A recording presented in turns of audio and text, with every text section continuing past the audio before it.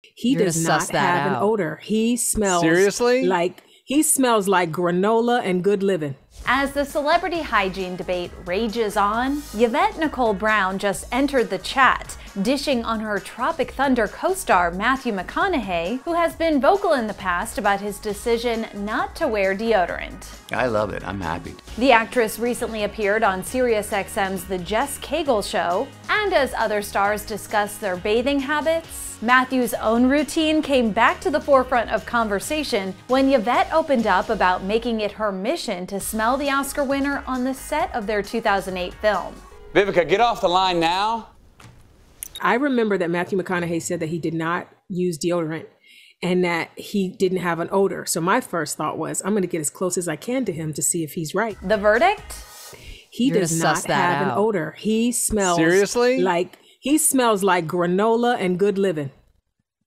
That's all I can say. He has a sweet, sweet scent that is just him, and it's not musty or crazy. Like Yvette said, the Dallas Buyers Club star has been open about his decision to forego deodorant. In fact, during a 2005 interview for his People's Sexiest Man Alive cover, the actor was asked what a man should smell like, and his answer was simple: a man. Adding, quote, "I haven't worn deodorant in 20 years. No deodorant? Sure." But Yvette says he does shower. I believe he bathes because he smelled delicious. He just didn't have deodorant on. Those that don't bathe, I don't understand. Of course, this recent focus on hygiene comes after Ashton Kutcher and Mila Kunis made headlines in July for revealing how often they bathe their children during an episode of Dax Shepard's Armchair Expert podcast. If you can see the dirt on them, clean them. Yeah. Otherwise, there's no point. When I had children, I also didn't wash them every day. Like, I wasn't the parent that bathed my newborns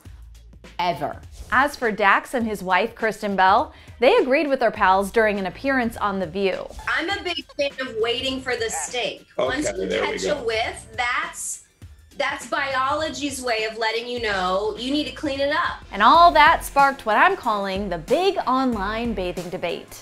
Jake Gyllenhaal revealed he doesn't shower much, confessing to Vanity Fair that more and more he finds bathing to be, quote, less necessary at times. Dwayne "The Rock" Johnson confirmed he's on Team Shower and even tweeted his entire hygiene routine. Also on Team Shower, Drew Barrymore, who tossed her opinion into the great bathing debate during a recent chat with ET. Oh my God, listen, I've got two girls and the shoes, I've got some odor eaters. You know, it can get real. Do they bathe every day? My kids? Yes.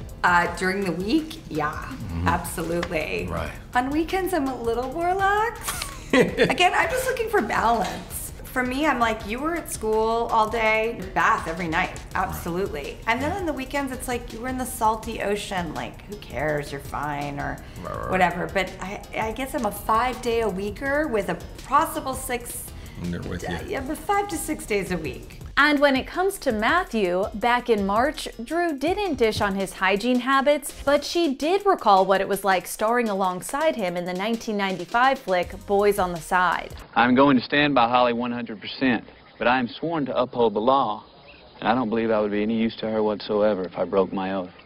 Now would I? He really loves me. We all knew he was going to be a big star. Yeah. We just knew it. He was too dynamic, and he worked really hard on his character, and he brought these really surprising turns with the character, and he played it really straight. But then at night, when he was off duty, he was like, you know, tequila and bongos. So I knew that he wasn't playing himself and that he had created this character, and he was very serious about his work. And he was just dripping with charisma. And I was like, we all were like, yeah, biggest movie star ever, right here.